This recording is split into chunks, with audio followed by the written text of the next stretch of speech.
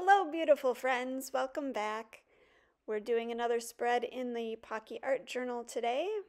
It's getting pretty thick, and I'm not even halfway through the signatures, so this will be interesting as we go along.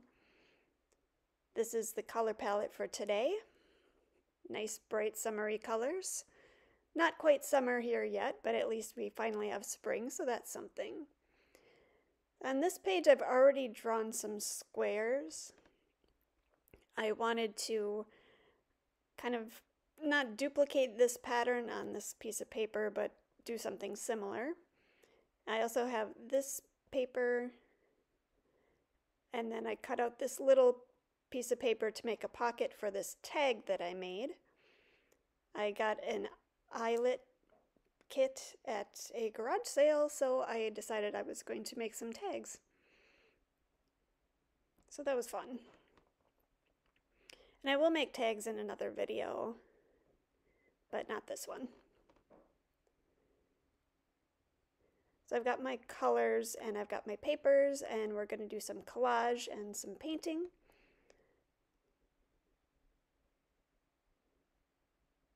And the first order of business is to get out my palette and my paints. And these are all liquid fluid acrylics. And the orange one is by Deco Art, and the other two are golden. And the Deco Art tends to be more translucent than the golden acrylics, which sometimes I like and sometimes I don't, depending on what I need it for.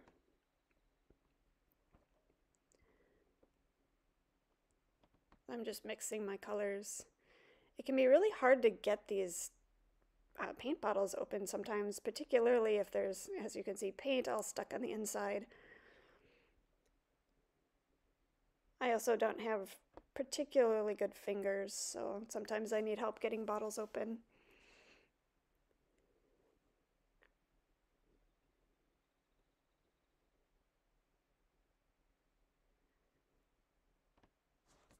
I'm mixing together a medium cadmium yellow with a yellow ochre. And then this is Liquitex Basics Fluid Acrylics, which I just found at Michael's. I haven't used these before, and that one, I don't know what happened. It was a brand new bottle, and something got wonky with the seal on it. I'm not really sure what happened there, but whatever. It's not like I'm drinking it, so it's paint. It'll be fine.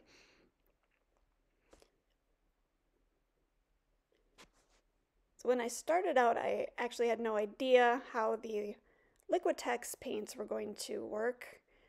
I've used Liquitex Basics, but not fluid acrylics with the basics. And, they're similar to the Deco Art paints. It's pretty translucent, which I don't mind necessarily. But it's something you have to plan for if you really want more opaque coverage. So I'm just randomly painting squares here.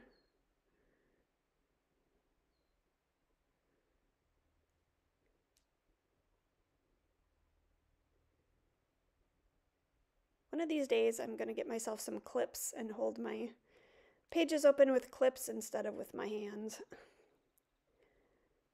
Particularly because I tend to stick my fingers in the wet paint.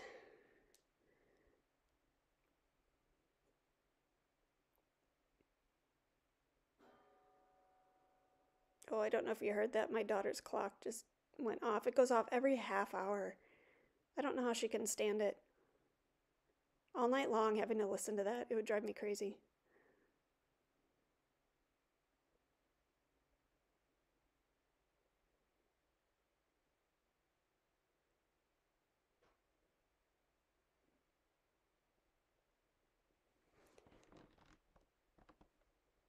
Since we're just sitting here watching me paint, I think I'm going to talk a little bit about why I do art. I was just kind of born a creator. I've always liked to create things. I like to focus on beauty rather than emotion. Some people use art to express their emotions. I just like to make things that look pretty. And I used to kind of have a problem with that. I thought, what's the purpose of art? It's just to look pretty. It's not really useful. But you know what? It really is. It is useful. Everybody likes to look at things that are beautiful, however they happen to define beautiful. We spend our lives in search of it. And really, it makes us happy. And being happy is definitely useful. I mean, really, do you want to be around somebody who's miserable all the time or somebody who's happy? Do you want to be miserable all the time or do you want to be happy? If art makes you happy, it's useful. It makes the world a better place, just because it makes us better people.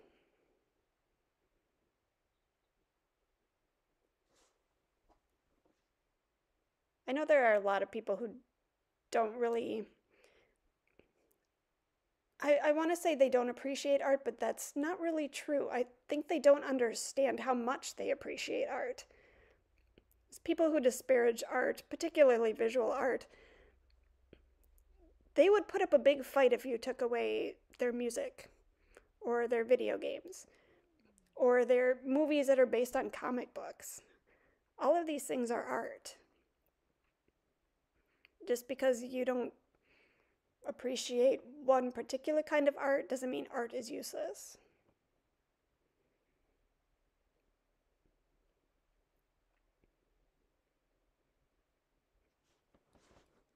Not only on a societal level, but art is really useful on personal levels. It helps people process emotions and get in touch with their emotions.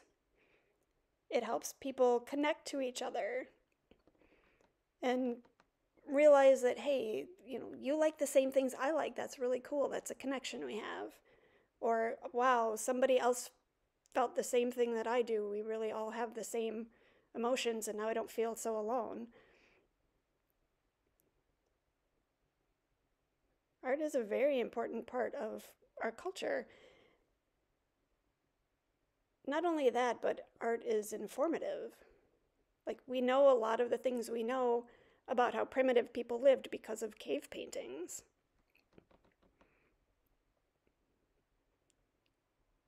We have a lot of political art through history.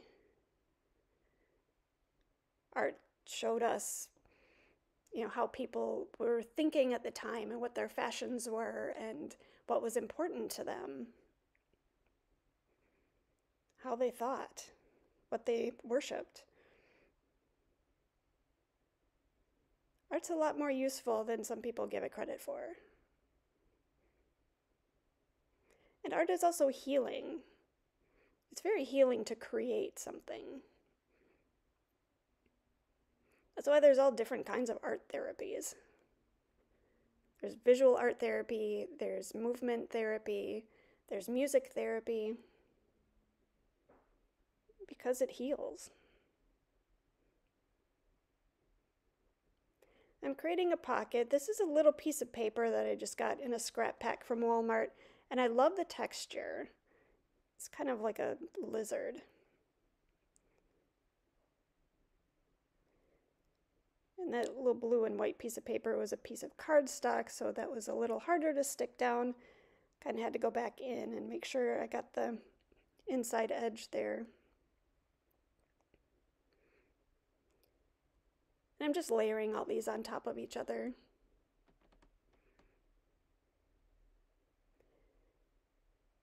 Making sure my tag fits. Now that blue piece of paper has some white lines on it, little dashed lines, and it looks like stitching. So I'm going to replicate that stitching effect on the other page too. I really like to add stitching in my pieces. I like sewing a lot. I like the concept of sewing a lot, but I don't have the patience to sew very much myself. But I can add the effect with paint. Now, I never noticed till I watched this playing back in fast motion that I spend a lot of time when I draw preparing to draw rather than actually drawing. I'll kind of move my pen over the page before I actually set it on the page to make sure I have the motion that I want to use, basically so I don't screw up what I'm doing. It's kind of a practice run, but it sure looks funny when you speed it up.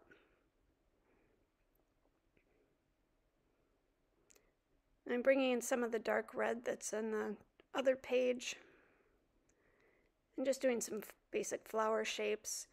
I kind of had a mid-century modern idea with this spread. Just kind of wanted some of the shapes and the colors.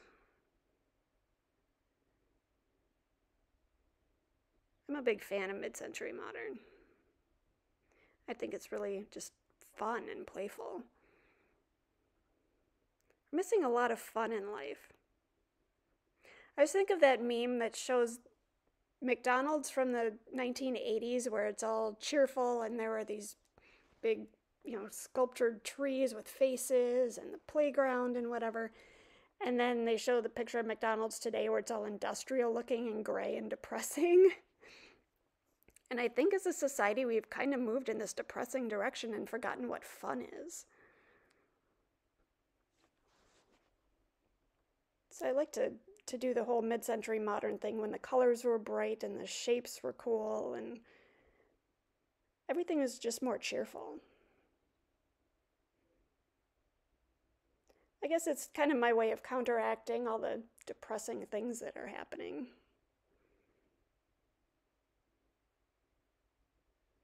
It's been a hard century to live through so far.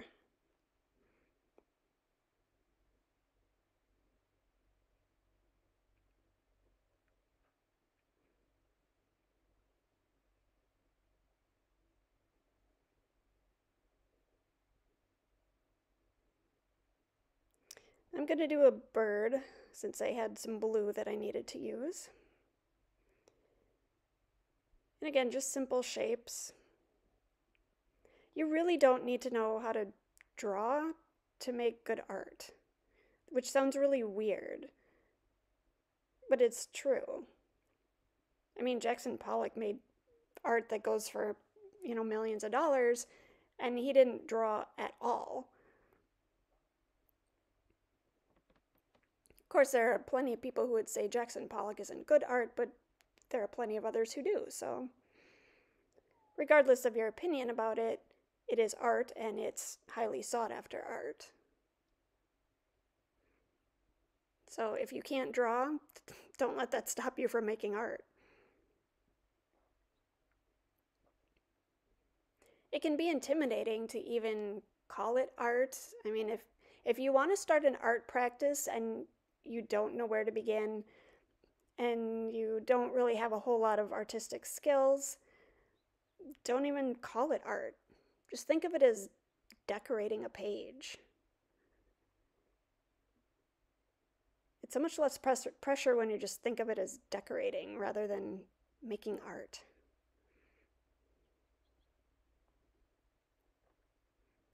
So I've got my little tag decorated and now I'm adding stitching along the outside in orange. So you just do all these little things and they all come together and they create a nice piece of art. Okay, so here I just stuck my I stuck my finger in the wet paint and smudged it all on the right side there, which thankfully with acrylics isn't a huge deal, because then I just go back and touch it up. But these things happen. See, all better. Except that the white paint pen was a little bit different color than the tag on the paper, so then I had to go through and color all of the white parts white. A little bit irritating, but not that big of a deal. And it turned out good in the end. If you screw something up, just keep working with it until it looks better.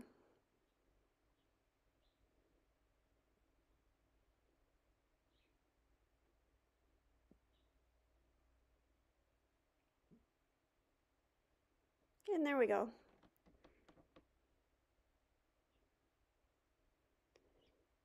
Now I want to put a bird on the other side of the page, and I'm going to do it with scrapbook paper.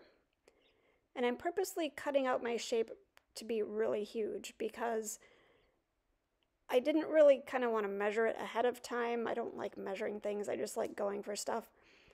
And it's easy to cut things down and not easy to cut them bigger.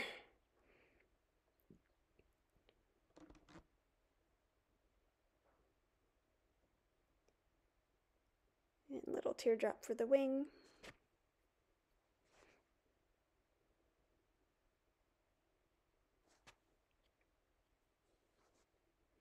Really layering simple shapes creates a complex piece. It's just one simple thing at a time.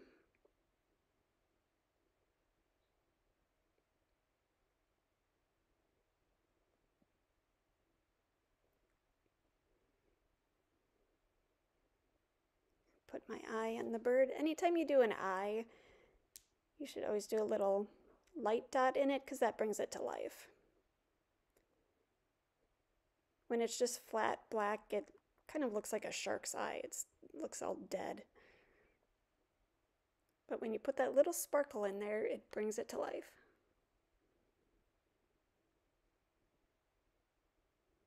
I'm going to draw some legs on him.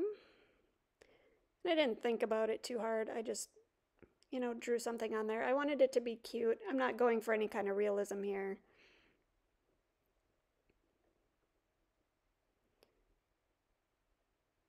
And I've got my little glitter blue pen here and doing some stitching.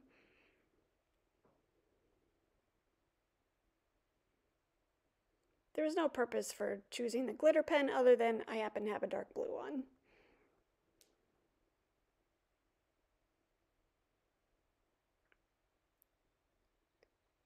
Now I'm going to take my Stabilo pencil, which is water soluble, and I'm going to do some shadows.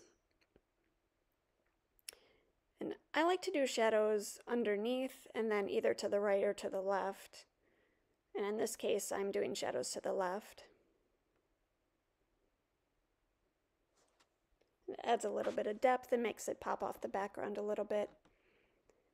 I'm using my water brush to soften that line. I tend to dip my water brush. I don't really fill it with water because I can't get as much control of how much water I'm using if I have the barrel filled.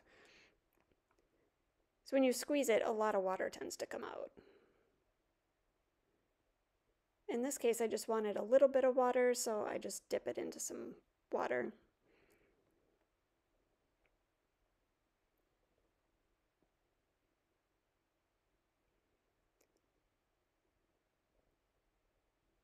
I'm just writing fun on here with my ink pen.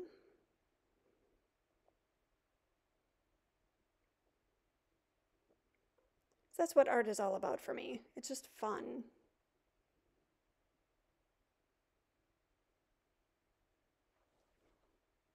It's one of the things I look forward to when I get up in the morning. I've got my letter stamps. I have several sets of letter stamps. These are new ones, and I really like them. I got them at a garage sale for like 50 cents.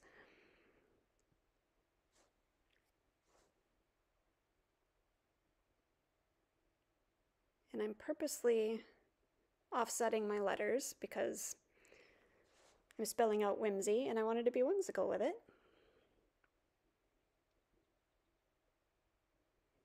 Plus, they fit on the page that way.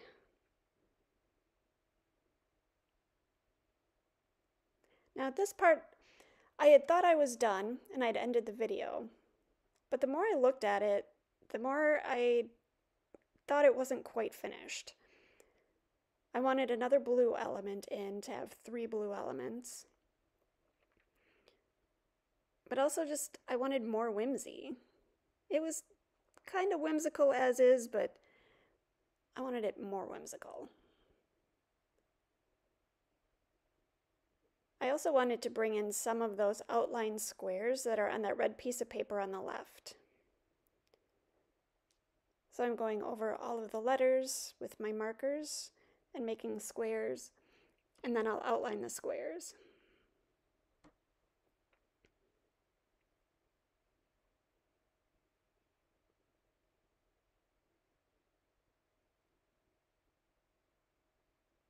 It's not uncommon for me to think I'm done with a piece and walk away from it and come back and think, I need something else in here.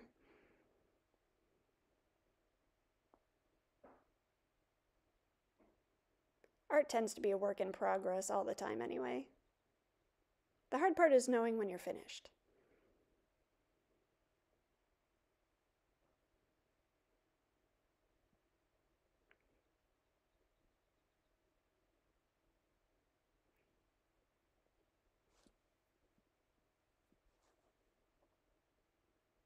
And there's the outline for the squares. I'm outlining the dark blue squares in light blue and the light blue squares in dark blue.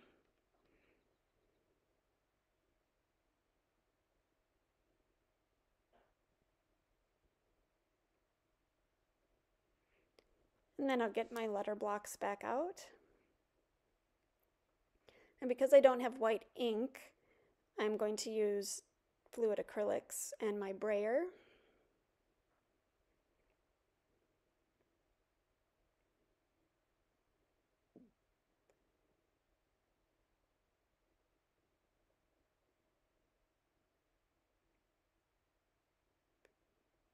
And do some white letters.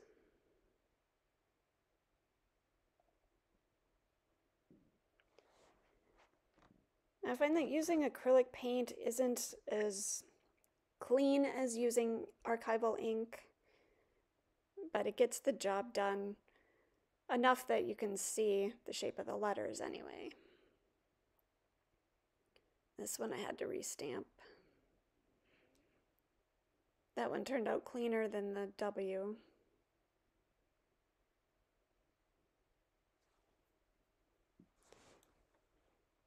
But after I get done stamping, I'm not done with the letters, so all I need is the basic shape of the letter.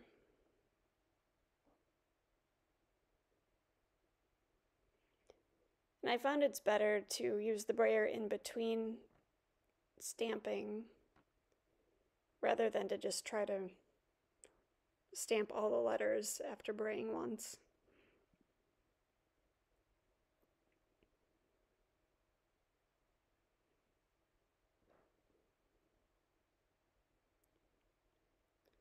Now I'm using my Jelly Roll pen and going over the letters, and you can see now they're much cleaner. My paint palette, by the way, is just a piece of glass out of an old picture frame. I have an actual palette with little, sections in it, but I find it hard to clean,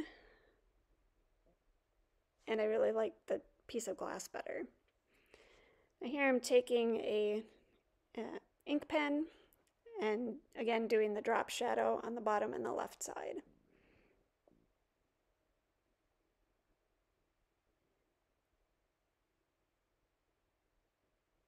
And that's my whimsical spread. Simple shapes layered to make something fun and a little complicated looking. Two little bird buddies.